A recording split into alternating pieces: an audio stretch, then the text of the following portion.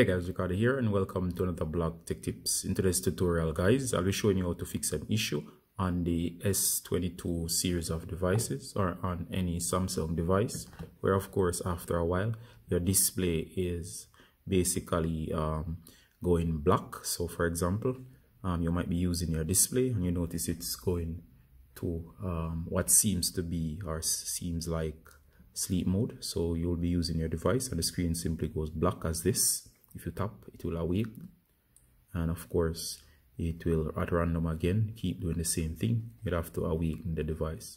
Most times you might think it has to do with display settings, so you might go to display, and of course in settings, and then you might go to the option that says screen timeout, and you might have it on say 30 seconds, and you're thinking, or you might be thinking it's the 30 seconds, so you may want to set yours to a higher number just to rule that out. But in most cases, if you set it like mine to 2 minutes, you'll see that the device will still at random go blank, and you'll have to wait the display.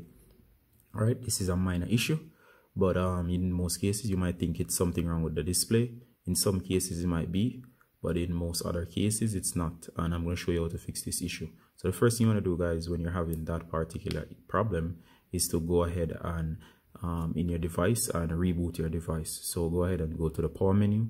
You may have to hold power and volume down for it to come up, and mine I've changed the process, so let's bring it up. Then go ahead and do a total power off. So go ahead and power down fully by hitting power off. You do not want to restart.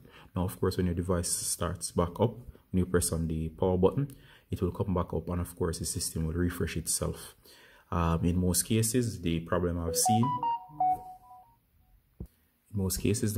I've seen involves an issue where your device might be on for a very long time and you have a bunch of notifications and your display is having issues with the system software messing with the display, and the display is going on and off. So of course if you go ahead and reboot the device fully, you should see that your device has started to work again.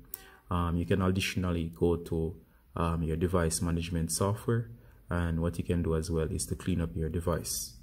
So to find that, go to battery and device care, and of course you can clean up here, so you can hit optimize, and once you optimize it will scan through, it will clean up most of the junk, and once it's optimized it will show you that it's great once again.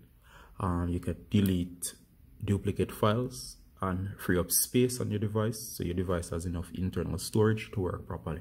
If you do all of these guys, it should start working just fine. And of course that is how to deal with this issue on devices such as the S22.